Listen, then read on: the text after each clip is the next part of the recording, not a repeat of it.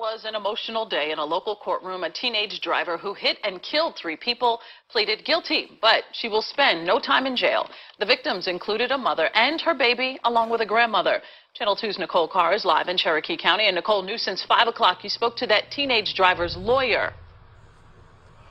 Well, Jovita, he says the plea was her idea because she didn't want to put the victims' families through a trial. With this being a misdemeanor case, the most she could have seen was 36 months behind bars. Now we're talking 36 months probation. With first offender status, all of this comes off her record. When she's done with it, she'll get her license back in a year. I'm sure you can hear it in my voice. My animosity towards the situation is absolutely immense, and that is why.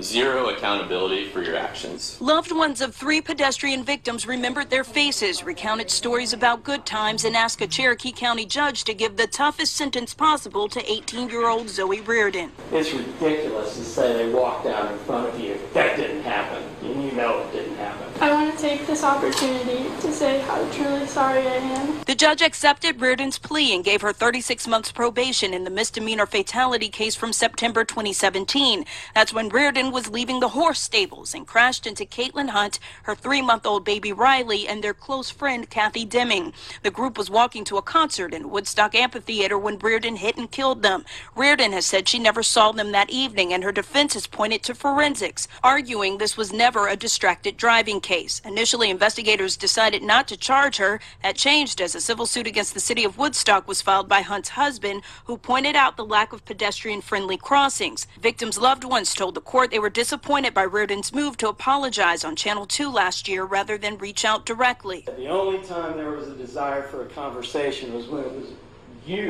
your best interests were at heart. People are hurting and they get to say what they want. The issue is, the police told us not to contact them. The plaintiff's lawyers, when the civil suits that were going on, told us not to contact them. And the criminal case was a sort of an afterthought. I asked Reardon's attorney about the public criticism over her sentencing. They can say what they want, but when you only watch 2-minute snippets of the news to figure out what the facts are, that's just not right. The issue is the cell phone had nothing to do with it. There was not distracted driving. But in the end, she just didn't want to put everybody through it, and she accepted the plea.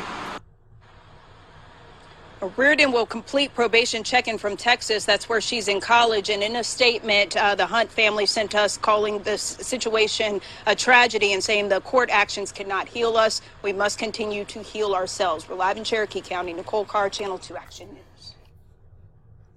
Okay, so y'all just heard that right there. And let me just say this. This has to be one of the most ultimate white privilege cases I've come across in all my years doing YouTube videos, probably in all the years that I've heard various cases such as these. Now, I would like to know, is this the same damn judge who was handling the case with Affluenza Boy? Because this actually almost plays out the same exact way. Like, he hit and killed 4 people. She hit and killed 3 people, one of them being an infant. He didn't get any jail time. She didn't get any jail time. This happened in Texas. His happened in Texas. Hers happened in Georgia before she went off to school in Texas. So this chick hit and killed 3 people. She was supposed to get 36 months behind bars, but she took a plea deal and they gave her 36 months probation. Let that sink in for a second.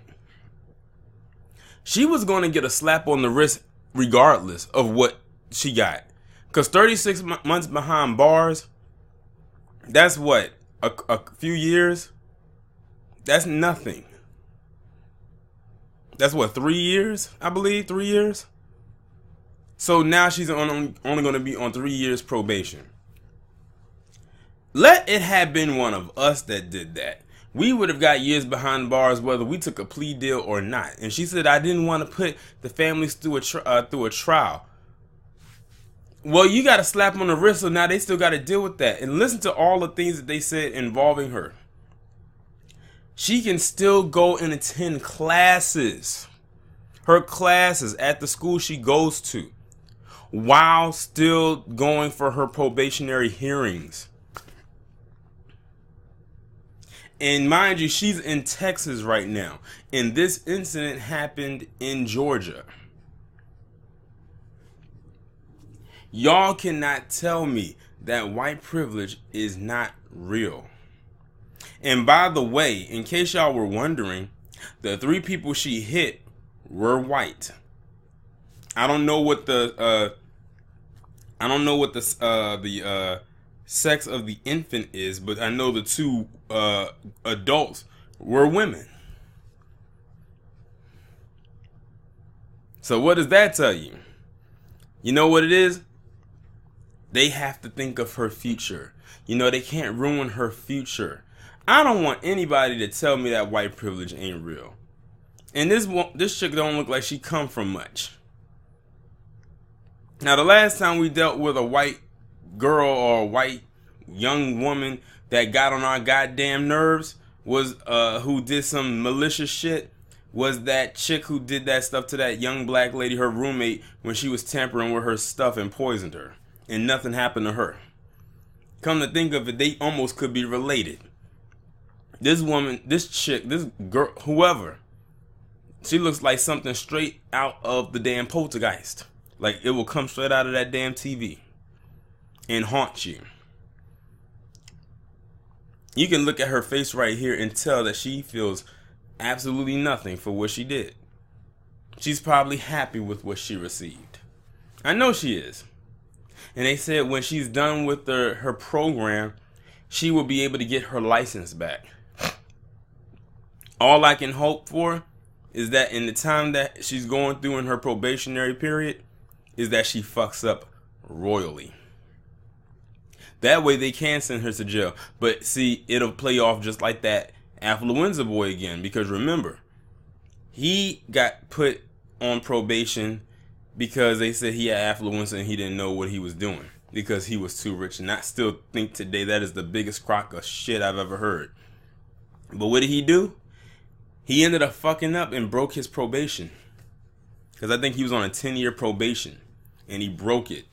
Not even halfway into his probation. I think he was only like maybe 3 years in. Maybe. And he ended up fleeing the establishment with his ratchet ass mother to the Mexican border, into Mexico, and they brought him back. And what did they do? Put him in jail for not what he did to get him on probation, but for him breaking probation. So that means if she breaks probation, they will put her in jail, not for a long time, but not for her killing 3 people, but because she broke her probation. Make that make sense. Y'all let me know what you think about this down in the comments. Like, share, subscribe. I'll talk to you in the next one.